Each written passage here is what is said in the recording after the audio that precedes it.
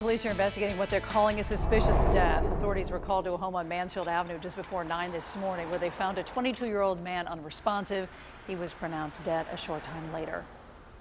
22-year-old male found unresponsive. There is no signs of foul play at this point, and that's why we're treating it as suspicious. An autopsy is being done. They should know the results tomorrow. News 8 will bring you the very latest as soon as we get them. Toxicology tests, however, could take several weeks.